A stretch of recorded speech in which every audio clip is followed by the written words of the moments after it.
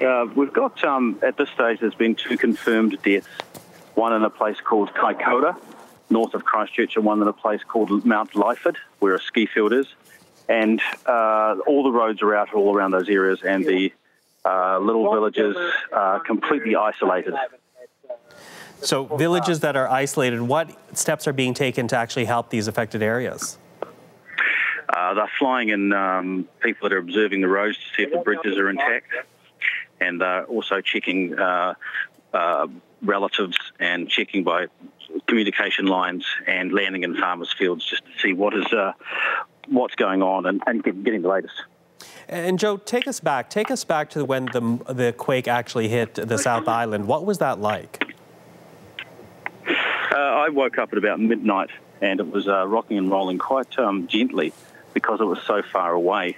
And as a result, we realised that it was such a gentle quake. It may be bigger elsewhere in New Zealand, and sure enough, it was about 160 k's north of us. About 100 k's north of us. It's been quite bad, with a lot of the infrastructure and roading out, and the electricity is all out around the region as well. Joe, I want to talk about the anxiety, though, because this is not the first earthquake that people in New Zealand have had to deal with, that very big one happening just a few years ago. Yes. Well, the 2011 one was quite substantial, and the February quake it devastated our city centre. And it just seems to be ongoing. The aftershocks around here have been on and on and on. As we stood here before on the road, there was more aftershocks rolling across the land. It's not a good place, a good situation to be in, because you don't know whether it's going to be a large one or a smaller one. So if these aftershocks keep hitting the South Island, what advice are people being told by the government right now as to how they might protect themselves?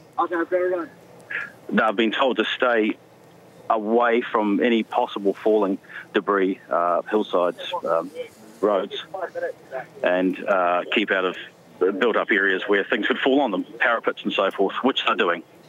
And we've seen this in other parts of the world where people stay outside through the night because of fear of aftershocks. Are you seeing that as well?